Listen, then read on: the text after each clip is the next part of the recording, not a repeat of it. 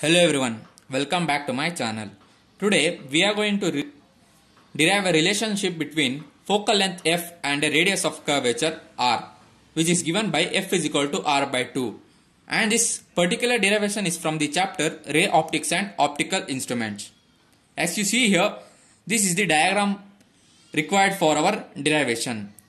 Let me explain this diagram starting with this derivation. Now, the right side of this diagram represents the given concave mirror, this particular part, which is shaded on the other side so that the incident ray should reflect back, or else it will refract.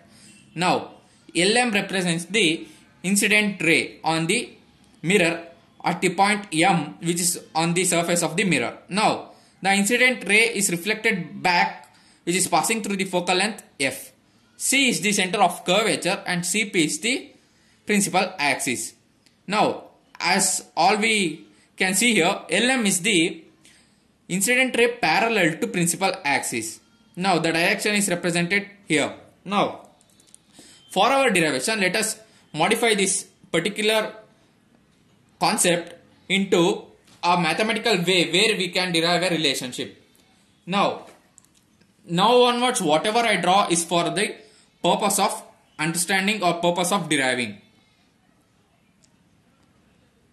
As we all know, there will be a normal which is passing through the angle of incident and angle of reflected ray, and that normal here is the CM. And as we know, the angle between the incident and the normal is theta. Let me represent here. And the angle between the normal and the reflected ray is also theta. Now, LMC, the angle is theta. So, MCP, this angle is also theta. Why? Because LM and CP are parallel line and they are alternatively opposite angles. Now, CMF is also theta. Now, because of all these angles, we can see that LMF represents 2 theta. This is 1 theta, this is another theta. So, LMF represents 2 theta. And from the same concepts of alternatively opposite angles, we can say that LMF is 2 theta. So, MFP is also 2 theta. We have constructed CM normal so that we have get to know what is this angle. This is theta and this is theta, and because of alternatively opposite angles, MCP is theta. Now, LMF is 2 theta, so MFP is also 2 theta.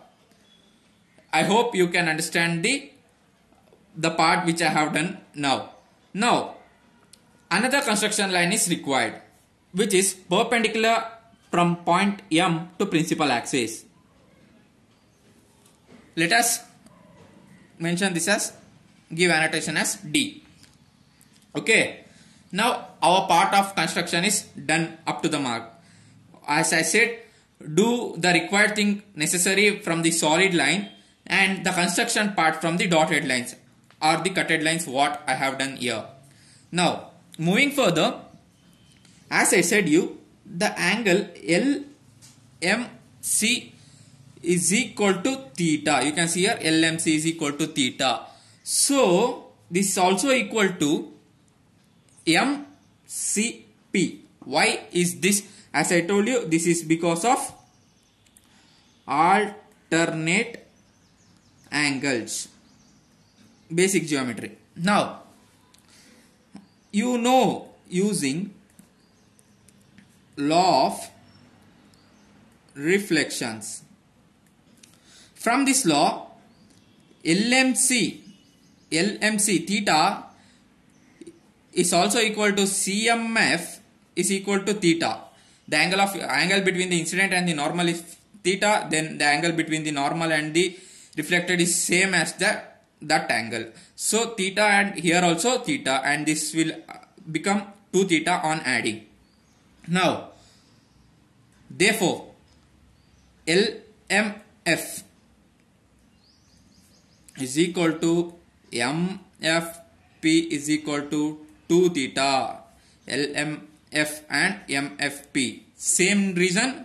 The reason is same, that is they are alternative angles. Now from the triangle MCD, we can write tan theta. See, MCD, here there is theta. Tan theta is nothing but opposite by adjacent. Opposite, here the theta MCD is what we are considering. Please look at here. MCD is what we are considering the triangle. Theta here. Tan theta is the theta, the opposite divided by adjacent. The opposite here is MD divided by adjacent CD. I hope it is crystal clear. Now again from the triangle, now we completed this triangle. Again from the triangle MFD, this triangle MFD, what do we have here? It's 2 theta. MFD 2 theta. Again tan 2 theta is equal to opposite, that is MD divided by here FD, adjacent. Adjacent is FD, opposite is MD. Take this as equation 1, take this as equation 2. Now divide equation 2 divided by equation 1. Tan 2 theta divided by tan theta, and there will be an approximation done here. What is that approximation? Approximation is for small angles. For small angles, tan theta can be written as approximately given by this theta, and tan 2 theta can be given as approximately 2 theta. From this, what we have, theta is equal to MD by CD. Why? Because we consider tan theta as theta and 2 theta is equal to MD by FD. I won't write that again. Now divide 2 by 1. 2 theta divided by theta is equal to MD by FD whole divided by, let me take this up, MD by CD. This is from equation 2 and this is from equation 1. What we are left? We are left with, let me write here, 2 is equal to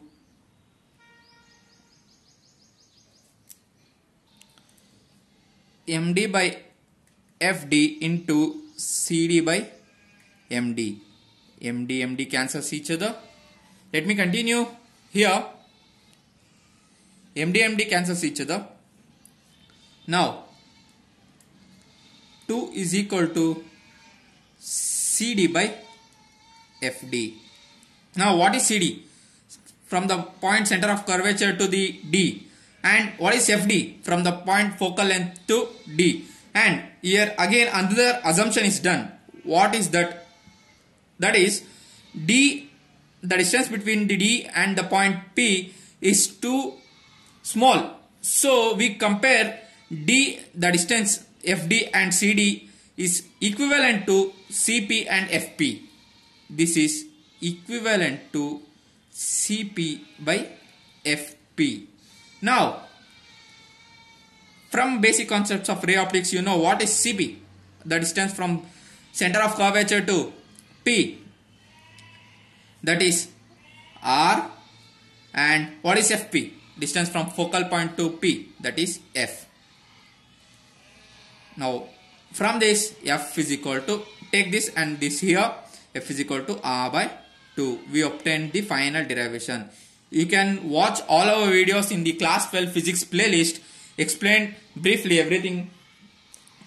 Now from this derivation we learned the relation between F is equal to R by 2, which is the relation between focal length and the radius of curvature.